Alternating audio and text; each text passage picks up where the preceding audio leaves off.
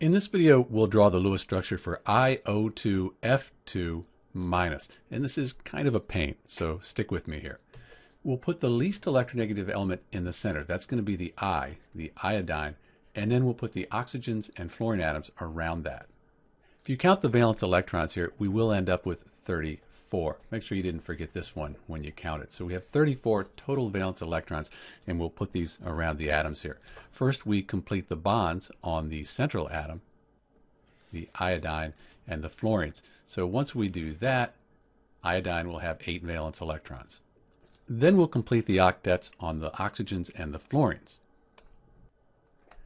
So at this point, we've used 32 valence electrons. So we still have 2 more valence electrons, and we're just going to stick them on the iodine. Iodine's below period 3, so it can have an expanded octet. So let's just put those right here. And this seems like a reasonable Lewis structure. Oxygens, fluorines, they all have 8 valence electrons. They have to have an octet. They can't have more than 8, so they're okay. And the iodine, it has 10, but that's okay. It can have an expanded octet. The problem is if we look at the formal charges, we end up with each oxygen having a -1 formal charge, and the central iodine has a +1 formal charge. So these really aren't the optimal formal charges. We'd rather have these be closer to 0, or in this case, we want it to be this 1 minus up here to match the charge on the ion.